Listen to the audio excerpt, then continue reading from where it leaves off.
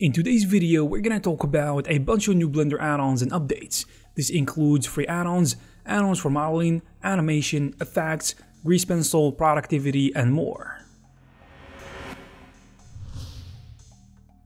JCurve Tool by JNAM is a curve creation and manipulation add-on that will make your life much easier when dealing with curves inside Blender. We've been all there. We tried to duplicate a mesh along a curve, but the process doesn't always work, whether it would be wrong orientation, the origin point, or something else. This add-on promises an easy way to fit any object along any curve. All you need to do is select the curve and select your mesh, and then click Create. You can also twist the curve and choose between different fit types. Furthermore, you can enter creation mode, where you can create a curve just by holding Ctrl and clicking on the mesh exactly where you want the curve. You can download JCurve for free from GitHub, but if you like the tool and you find it useful, consider supporting the developer. Additionally, JNAM YouTube channel is a great resource if you want to learn more about Blender. Petik is a Blender add-on that will help you easily retopologize your mesh by allowing you to define your geometry patches precisely as you want. It will allow you to define up to 6 sides to one patch, and of course, you can easily control the number of vertices and edges on each side by simply scrolling up and down with your mouse. To use this add-on, simply click on the high poly surface to create a patch. So instead of defining individual vertices, define the main points and the tool will fill up the area automatically.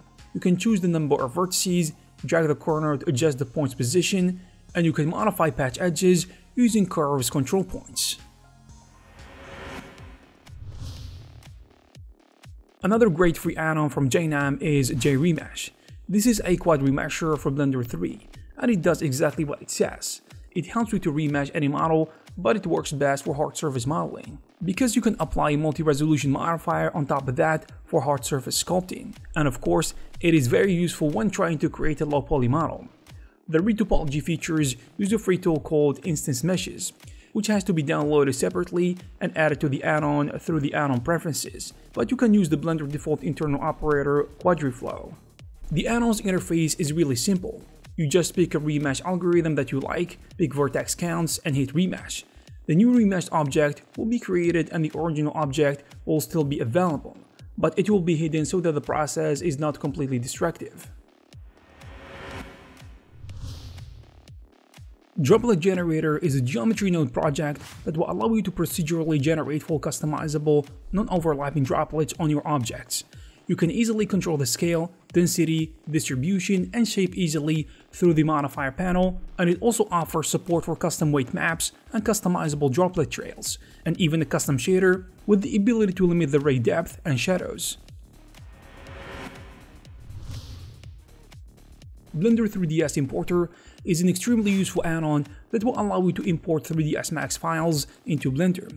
This add-on is for people who face troubles importing 3ds files into Blender and those who made a library with 3ds projects in the past. This tool can also be helpful when you download 3ds models and you can't use them directly within Blender, because sometimes this will be the only format provided. Graphkit is an add-on that will help you animate faster. It is a collection of 6 graph editor features that will greatly speed up the animation process inside Blender.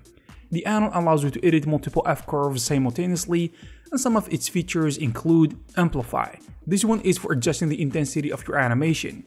Repeat, which is used for looping the entire F-curve or selected keyframes at the same time. Also Fade, which is for fading in and out. In addition, there is Tween, which is a simple way to create anticipation, breakdowns, and overshots, which can add up so much life to your animation.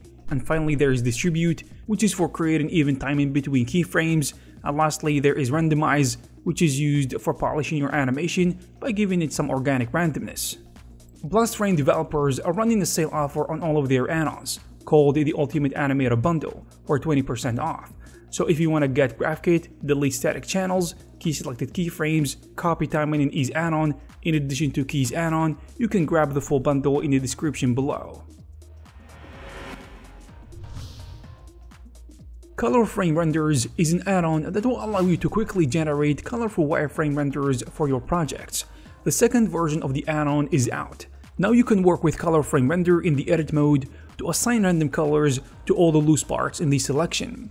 Also, now you have the option to create new materials and add metallic shading to your materials. Additionally, you can change wireframe and background colors, and even save and reuse color palettes for future projects. Simple Scifi is an add-on that leverages the power of geometry nodes in Blender 3. It does that to help you create sci-fi environments in no time, and with the new Pro version, you have 6 more dpacks, including 12 collections, a bunch of new K-Pack kit bashing inserts, and a new dirty node group shader to add more dirt to your scene. Also, brand new generator, which allows you to create both displacement and geo panels. Scifi Flex, on the other hand, is an add-on that uses a similar workflow to Simple Scifi, with somewhat modified generators, which you can apply to faces, edges, or vertices to create sci-fi surfaces and panels. However, unlike Simple Scifi, Scifi Flex does not create displacement maps. Mattepainter is an add-on that allows you to project paint your textures on your geometry directly in the viewport. It takes the common workflow of overpainting in Photoshop or Substance Painter and brings it to Blender. You can use this add-on to texture any number of objects, from hard surface models to a whole cityscape. The add-on allows you to import multiple image layers, and the interface is divided into multiple sections. Layer section, where you can import your images, and the matte paint section, where you can create your shader and paint your texture, in addition to the file management that will allow you to save all of your images or clear the unused ones, and finally color grade, which allows you to manipulate the colors of your image.